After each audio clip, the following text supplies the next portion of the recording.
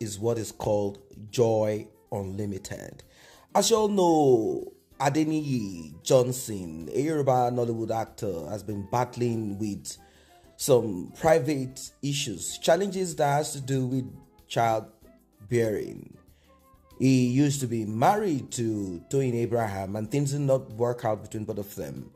After so long, after so much, Toyin came out to say during an interview that she had been told that both herself and Ni were not a match, that they were not spiritually connected, physically connected, and that they were going to break.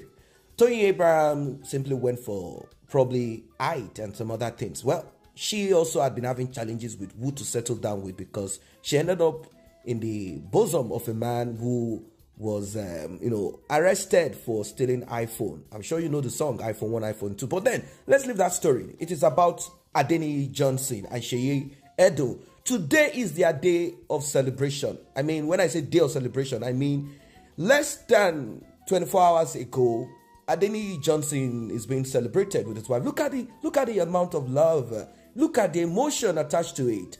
For a long time, finally, he has ended up becoming a father.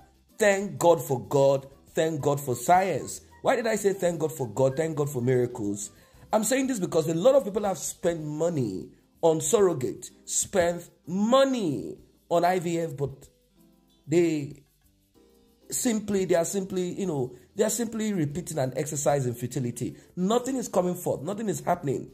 Many people have spent so much. And the thing is that when you're looking for a child or looking for anything in life and you are going through different ways and different means to get it, it becomes frustrating when you don't have it.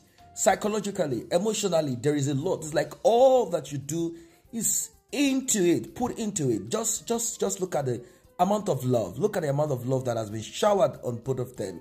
This is interesting. This is interesting. Yes, finally. I remember there was a time we did some series, just one or two analysis on Adeniyi Johnson and Seyi Edun when, this story came up. Toyin Abraham and Toyin Abraham's news, but they didn't feel good about it because I could see some of their comments. I mean, from them themselves, they felt that this was something that was emotional. But thank God that this brought something miraculous such as this. This is a miracle. Look at it. Look at it. Children are part of these blessings that we all celebrate, apart from money being sprayed, as you can see. And for those who are not Nigerians, you might see this as strange, but this is the culture among Southwesterners, Yorubas. They spray money this way, and since they like parties anyway, and other parts of Nigeria also copied from them. Look at them. Both of them are celebrating their day, celebrating the birth of their twins, beautiful children. We thank God for them. It is really a thing of joy. A thing of joy. That is what it is. It is so sad that, challenges in life could bring people down to their knees. But all through, he has kept on keeping on. You see, look at friends, coming to show their appreciation by spraying him money. Yes, they are all friends together. They are in the same industry. But what I saw among some comments, some people is this. They said, no, that he should have allowed money to be sprayed on him directly, on his body directly.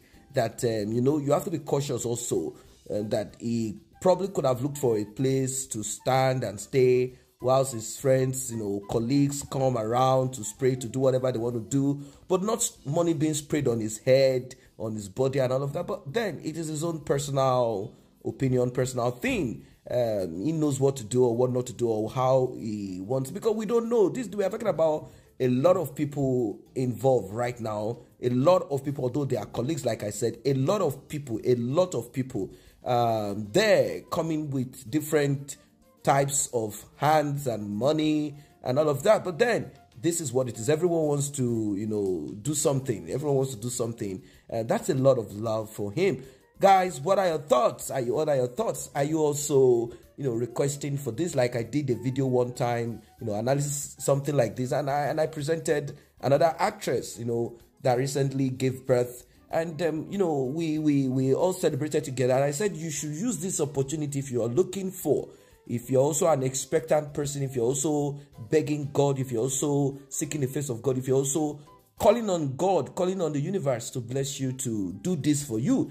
A lot of people have acquired a lot of things in life. If you talk about money, talk about fame, but there is something that is missing in their life. Now, it's not only about women, because back in those dark ages, people think when two people are together, man and woman, and there is no child between them, they begin to lambast and begin to pressure, begin to say a lot of things to the woman, not knowing that men could also be with challenges that has to do with giving birth and all of that. It's not when you can get your manhood, erect and all that. That's not what makes you a man. At the end of the day, there are a lot of things joined together that makes you a man, that makes you someone in life.